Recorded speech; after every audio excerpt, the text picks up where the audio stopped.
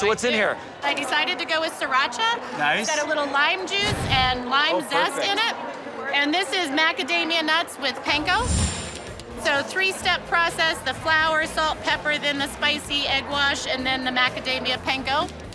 I love the way you're injecting some huge flavor. Normally, egg wash is the bland connector. Exactly. You're making it a powerhouse of I flavor. want there to be a flavor at every single layer. Jennifer is clearly somebody with a plan. Now it's, can you execute it? I'm taking it home, dude. You are. I am Are you gonna win this taking thing? it home. Home cooks go, yes.